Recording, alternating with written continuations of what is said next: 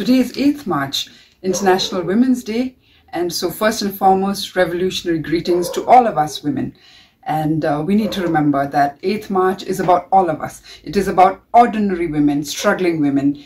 And it is not a greeting card day where suddenly governments, corporations, corporate governments wake up and start greeting us and wishing especially successful women or beautiful women, because it's not about that. It's about our everyday struggles to usher in a more equal world and a society where being equal is a society that moves forward and that expands freedoms for everyone. And we need to revisit the history of 8th March and remember its radical socialist origins, where the Marxist Clara Zetkin actually first proposed an International Working Women's Day to honor the struggles of women and their struggle for equality. And 8th March, the date was chosen because of the March Revolution of 1848. So honoring and remembering its origins, we also, I think, need to celebrate our victories, honor our struggles, and also take time to reflect on some of the failures, on some of the struggles that remain for us to wage. And we need to once again dedicate ourselves and find our dreams and uphold our dreams and find the resolve to continue to struggle in solidarity to usher in a more egalitarian society. So for us in Meghalaya, let us look at what are the struggles that continue to await us as women. I think a very, very pressing issue continues, sadly, to be gender-based violence and violence against women and children. And, you know, the fact that we have to break down patriarchal structures and understand the origins of even violence, that excuses of, you know, alcoholism or upbringing or broken families are just excuses, and that the root cause of violence is really an unequal world and an unequal power relations. And so that is what we have to address. We also have to address the fact that we have to be able to ensure speedy justice to victims of violence, because justice delayed is justice denied. We have struggled for so many cases of rapes and molestation, sexual harassment, where for years, even if the woman found the courage to speak up, you know, there's still that kind of stigma. So we have to, as women, as a society, ensure that we understand that the root cause of gender-based violence is unequal power relations, and that's what we have to address.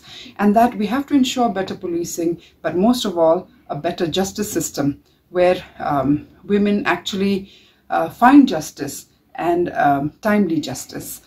The other issues that still confront us as women of Meghalaya is that we continue to have a very high maternal mortality.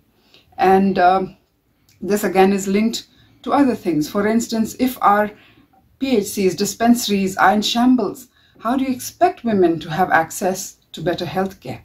If your ICDS and your nutrition has been poor from the beginning, how do you expect women not to be anemic?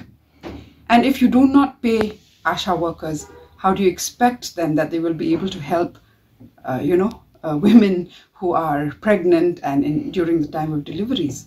The other big issue that confronts us is about livelihoods, whether in the informal or the formal sector. We have to ensure that workers' rights are women's rights, and that if you cannot ensure workers' rights, then you are going to enslave women and men for that matter. And so, for instance, the Maternity Benefit Act has to be implemented in letter and spirit. For those in the formal sector, it shouldn't be that if they are pregnant and need to take maternity leave of 6 months, which is a right, they have to go and find a replacement, they have to pay for that replacement at work, or that they are eased off from work just because they are engaged in social reproduction at that level.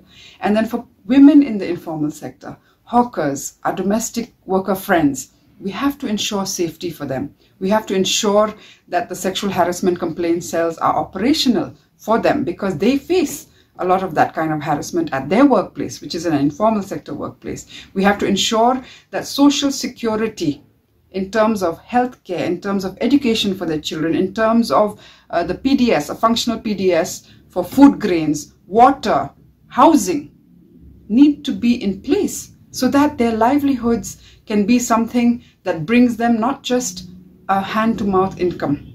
Casualization of work in the formal sector, non-payment of minimum wages. We need to be getting living wages. And these are issues not just of women, but of men. And we have to continue to fight to get these rights. The other big issue for us now in Meghalaya is this exploitative usage of our resources, whether it is our rivers, our forests, and our other resources. And we as women need to be guardians of these resources so that we do not deplete everything and we do not actually bring in a catastrophic, ecology in the state. And we can take the lead, and we must take the lead in protecting our resources for our future generations. Sadly, Meghalaya, in all the indicators, all the reports this year, last year, we have always been placed last. Our poverty index, our education index, our ability to earn, our developmental indices are all so poor. And one of the main reasons for this has been that there has not been a full participation of women, especially in grassroots institutions, which has meant that funds have not been able to be transferred to these institutions, which have meant that decision-making has not been shared. And when decision-making is not shared, and when there is no participation, you cannot expect on the ground for things to change. And we have been saying this for so long, and we will continue to say it, that it is not only time for women to fully participate in the traditional institutions, not only that it is constitutionally, legally wrong, but it is actually embarrassing for us as a society to continue to use matrilineal, tradition, custom as an excuse and as a lie, actually, because this has not been our history. And we have to start telling the truth about the fact that women of Meghalaya, prior to colonial times, had an opportunity and did participate more fully, more actively in all spheres, including governance at village, at local level. And so we have to continue to fight to expand democratic processes and our democratic rights and our rights as women in institutions, political institutions, starting from the grassroots. And in the next 10 years, we have to be able to see women leading some of these institutions. Because by participating fully, it not only is about power sharing, but it is about getting the best, whether you're a man or a woman.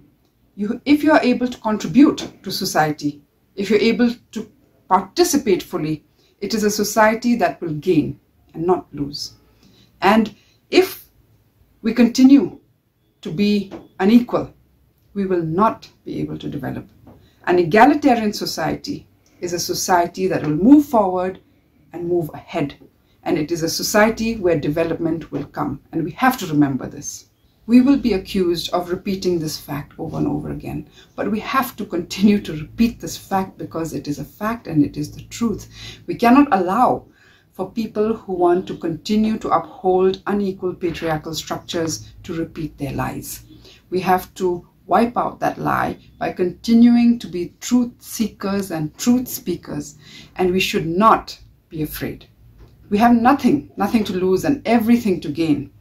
And we can do it and we must do it.